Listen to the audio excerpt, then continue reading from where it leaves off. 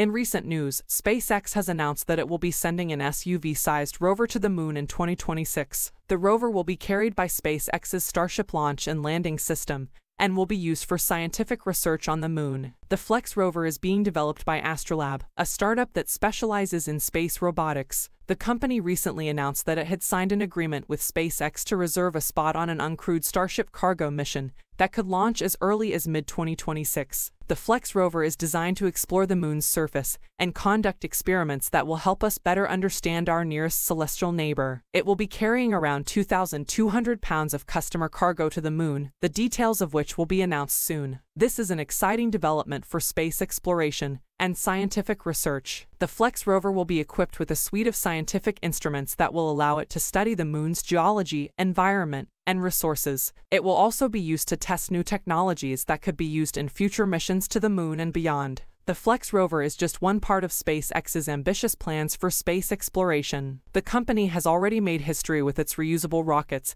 and has plans to send humans to Mars in the coming years. SpaceX's Starship launch and landing system is a key part of these plans. The system is designed to be fully reusable and capable of carrying both crew and cargo to destinations throughout the solar system. This latest announcement from SpaceX and Astrolab is just one more step in humanity's journey to explore the cosmos. We look forward to seeing what new discoveries await us on the moon and beyond. That's all for tonight's news. Thank you for watching. Subscribe for more space news.